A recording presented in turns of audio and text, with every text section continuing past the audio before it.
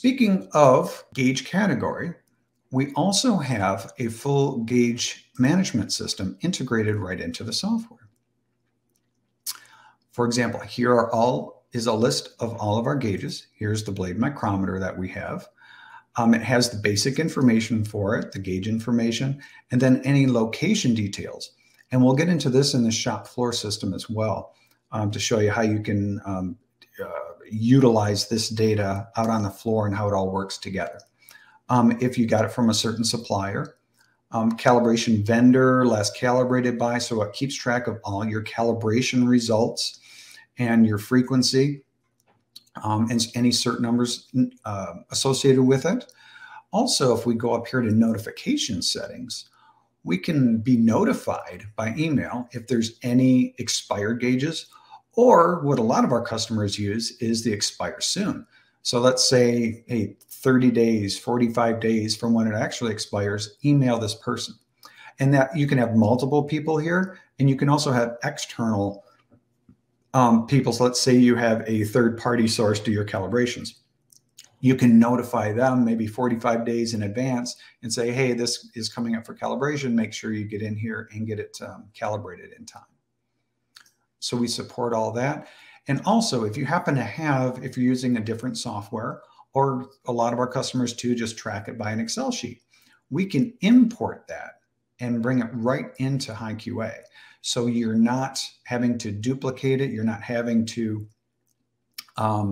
re-input them one at a time. We can simply bring your list in completely. But one thing that we do have that we don't believe anyone else does, if I come down here to this thread gauge, for example, and I'll come down here to the bottom and say usage history tab.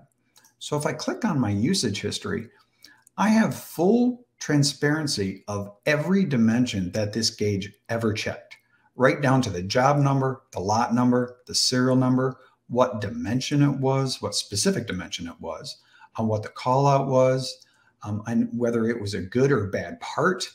If we scroll over here, we know by login who measured it, the time and date stamp it was done. If it came from a specific machine, you can put that here. If it's tied to a non-conformance report, you can put that here. All the information is stored in the database. And now because we have the dimensional information, we have the gauge information, now we can start correlating those and making sense of them. Where this becomes really, really powerful is if you had maybe a drop gauge. Let's take that thread gauge, for example. Thread gauges are notorious, right? You drop them to get a little burr on the edge or the lead, and it's always the lead edge, right? But let's say it was bad and it started checking parts incorrectly, and we started failing good parts. You can come back here and see where it started to check badly or check parts incorrectly. And now you have a great reference for quarantining parts and then having to go through and remeasure them if you need to.